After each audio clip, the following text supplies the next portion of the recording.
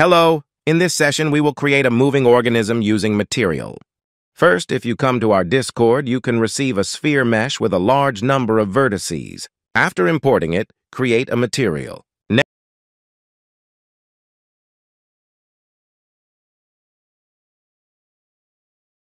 Next, create a noise node that can generate a noise texture.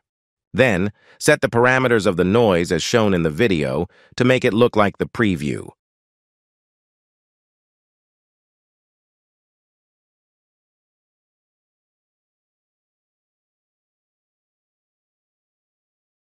Next, create an absolute world position node and create a divide node.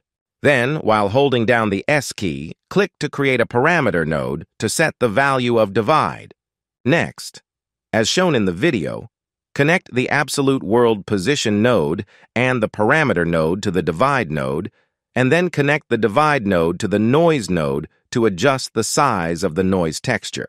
Then, create an add node, connect it between the absolute world position nodes, and then create a time node that can call the time value. Next, create a multiply node, and while holding down the 1 key, click to create a constant node, then set the speed of the time node as shown in the video. Connect the multiply node to the add node so that the noise texture moves according to the set speed of time. Next, create a cheap contrast node to amplify the contrast of the texture. Then use the constant node to set the contrast of the cheap contrast node to 1 to make the noise texture as shown in the preview. Next, create 2 power nodes and 2 parameter nodes to adjust their values. Set values for each parameter node, connect them to the power nodes, and connect the cheap contrast node to the 2 power nodes to slightly vary the contrast.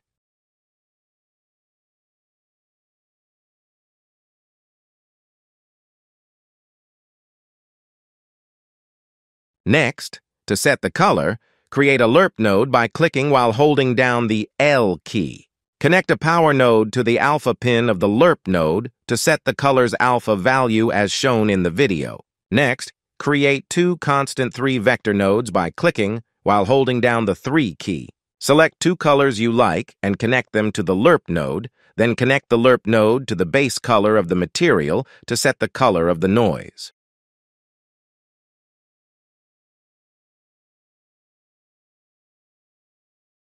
Next, use the constant node to set the values of metallic and roughness of the material.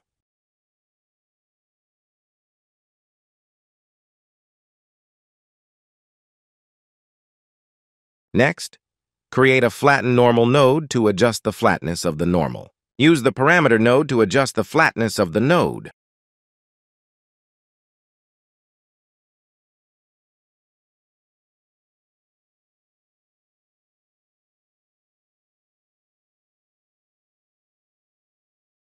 Next, use the multiply node and the parameter node to adjust the strength of the normal.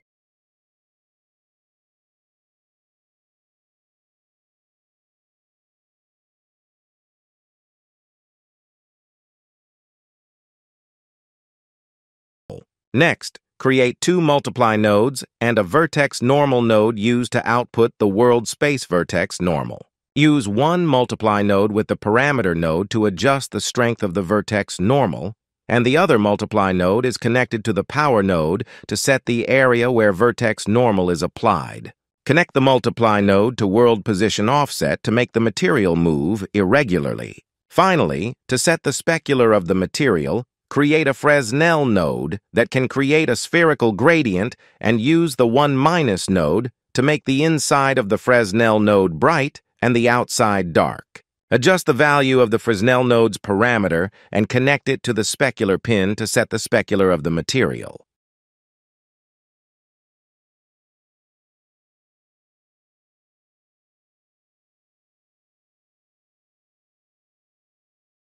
Return to the content drawer and place the sphere mesh that you imported at the beginning in the level, then set the material you have created so far.